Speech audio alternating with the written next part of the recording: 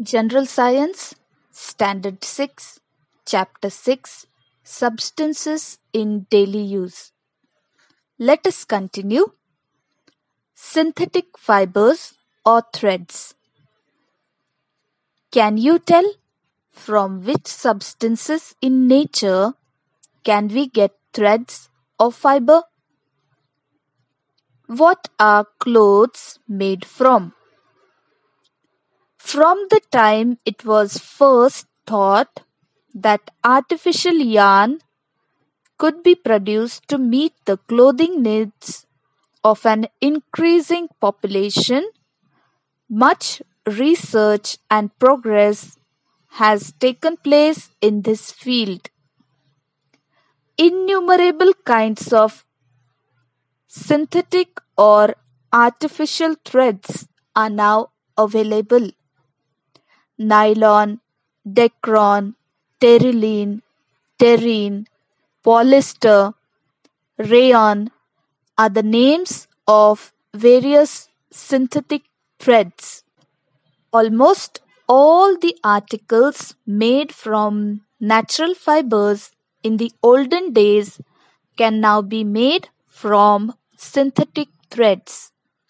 Nylon, rayon, terylene, acrylic are all synthetic threads, and many articles in our daily use are made from them.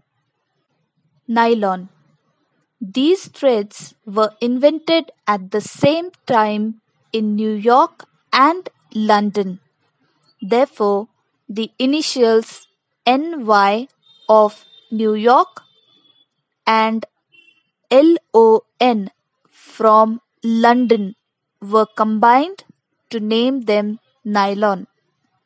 Nylon threads have a shine and are strong, transparent, and water resistant.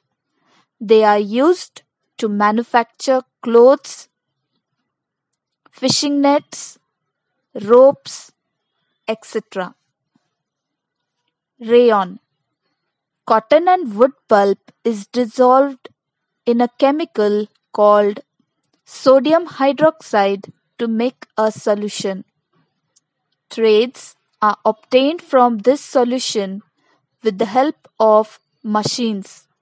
As these threads have shine and strength, they are said to be synthetic silk.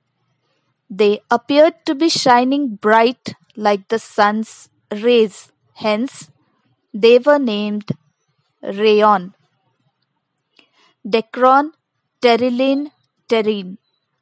Various hydrocarbons obtained from mineral oils are used to make polymer chains.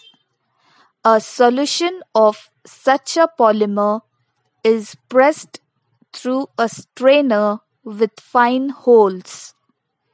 The fibers formed after cooling are long and unbroken threads. These threads are twisted to obtain yarn. Different types of chemicals are used to make threads of various properties. These different threads have been named variously as Dacron, terylene, terene, etc.